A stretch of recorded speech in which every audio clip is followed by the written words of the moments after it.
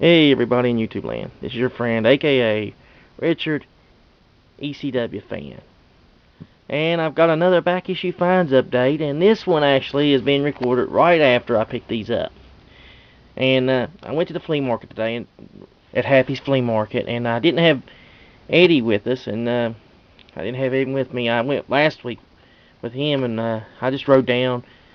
My mom was wanting to get up, walk around the flea market a little bit, and I said, okay, we'll go down early this morning. I'm a little bit wore out, but I'm kind of glad I went because I scored some good stuff. I mean, you never would imagine there's this lady there selling some good stuff, and it surprised me, and I wish I had made it to her sooner because she said she had more stuff than what I found. And it really made me like do a double take. I mean, you've seen it, I'm not talking to Aaron Rodgers discount double take. I'm talking a double take of like what she could have had, because she said I sold 2 or 3 big bags of stuff already, and I'll go on. Okay, this ain't it. These are issues I bought from the guy I usually buy there. His name's Justin. You've seen the video of the basement. He's got some good issues every now and then, and I saw this one in there for $1. It's Karate Kid #2. I have #1. And I always wanted #2. And I like this issue with he's got the major disaster. He's facing major disaster. And I always like major disaster. Moving on, I got Fantastic Four #572. And I know this ain't an old issue, but I had to fill in some Fantastic Four runs. And this gives me the first 16 issues that Kirk or Hickman done. This is Jonathan Hickman. His run of Fantastic Four, which was really good. And, it's a classic run, and I wish he had stayed on the title longer, but he got bigger and better books, like Avengers, and, something had to give, and Fantastic Four was one of them, which is kind of sad, because I wish he would have stayed a little bit longer. Here's issue 603.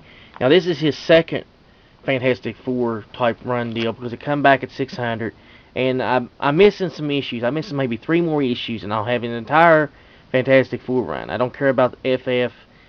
I got the first 12 issues of it, and I wasn't really, I didn't like the artist after some issues in. It looked really bad, and it irked me.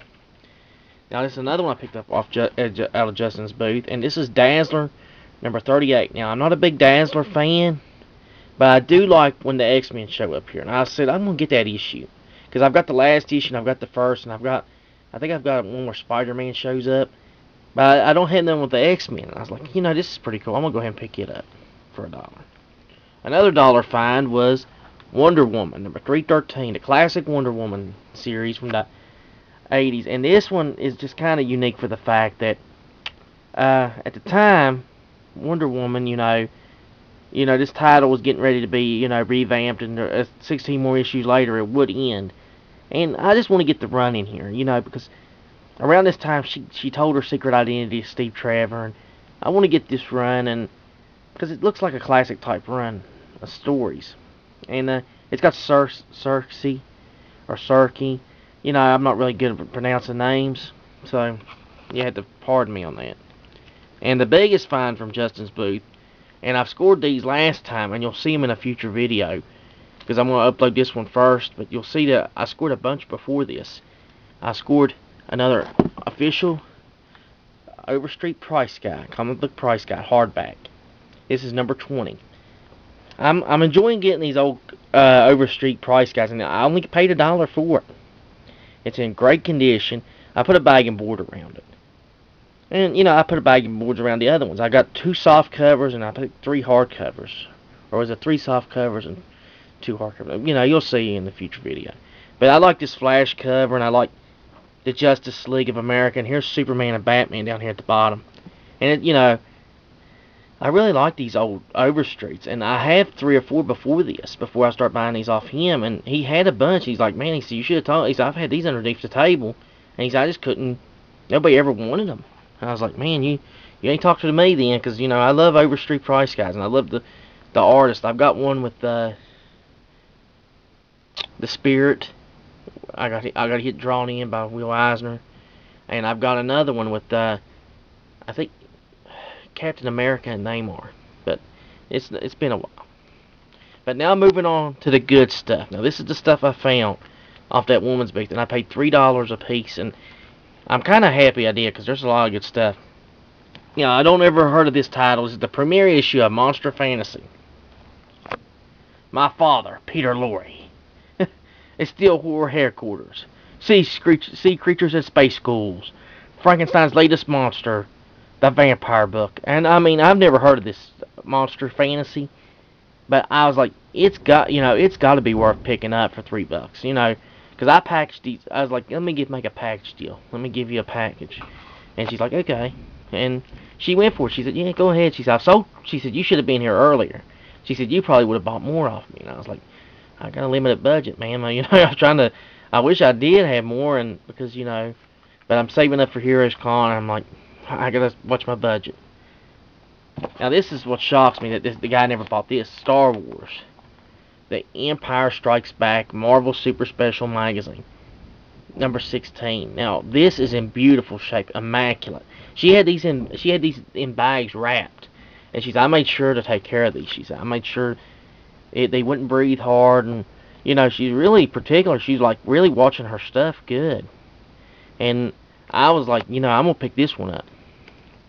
Another big one I picked up. Now this magazine is just big. The Screening Superstore Star Wars, the full story, the making of, you know, the whole thing. And this is just cool. I mean, it too is in beautiful shape, like it was just printed. I know they're about 30 years old, 30, 40 years old, but I mean, it's a bigger magazine. I'm glad I had two of these big bag boards, and I have one left now, but it come in handy keeping it. Another one now is Famous Monsters, Star Wars Spectacular, over 60 photos. And with Star Wars Episode 7 coming from Disney soon, you know, I expect people will be trying to demand to watch the original Star Wars. So this one, you know, this shocked me. It would be there for $3, and it too is in beautiful shape. Another one I picked up is this Famous Monsters of Filmland 1969 Horror Fear book. I have no clue what the number is. It's just a special issue, and it's beautiful. Except down here, there's a little spots down here, but beyond that, I mean, I'm not going to complain. I mean, $3 for old Famous Monsters of Filmland, you can't beat that. And you'll see in clips of Mad Monster Party when we discuss it, I tried to find some Famous Monsters of Filmland, and I couldn't. The guy, you know, they had them priced so high you could not afford them, and you know, it's just sad. But the lady here was just selling these for just, you know, here's another one, Famous Monsters of Filmland 159 with Alien, and it, you know, all $3 a piece, just $3. She said, just, you know, so I got about 11 issues here, so that's 159, and here's 138 with R2-D2, another Star Wars, and this one's a big, thick size book, and it's in great shape. You know, it shocked me to be this old and being, because usually these Famous Monsters of Filmland are not in good shape when you see them, but these was in immaculate shape to be at a flea market. Here's number 92, and I know Eddie is just salivating. My friend Eddie is just salivating at these Monsters of Filmland, and he's probably going, you know, like, I'm gonna get those off you. I got a trade. He's probably looking to get them. It's gonna be hard to part with them. I mean, they're just, I mean, the price I paid for them and the great shape they're in. I mean, the way she had them. Now, this is Famous Films number 2. Curse of Frankenstein, Horror of Dracula. I believe Eddie has this. I believe he has this one. He'll tell me in this video comments, or he'll tell me on Facebook. And moving on, I got Castle of Frankenstein number 22, and this was the Exorcist cover. I mean, this was creepy. This is one I actually almost let go, and I was like, oh no, I'm gonna get that. I'm gonna get that. And I'm kind of glad I did. And the last one, but not least, of my haul today. And Eddie has this issue because he showed it to me because he had it signed by George Romero. Stephen King's Creep Show. Yep, this is a first printing too. And this is in immaculate shape. I mean, it shocked me that these would be at a flea market in such beautiful shape to be 30 or 40 years old. But this lady had them there. She was, and it just really makes me wonder what else she had that she sold, because she sold 3 or 4 bags of them. She said some guy come by and bought 2 bags of it, and another one bought some, and I was like, oh man. It makes me wonder what exactly she had and what I could have missed out on. But I'm kind of happy with what I picked up with the Star Wars books and the famous monsters of Filmland. I'm kind of glad I got these. But this is my haul today, and I hope y'all enjoy them. And I know I am. I mean, this is probably one of the best hauls I've had in quite a while.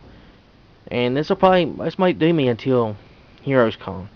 This will probably be the best haul I'll get until Heroes Con. So the videos you'll see later coming is from back in March and April. So keep that in mind. These are not in May. This is the latest one in May.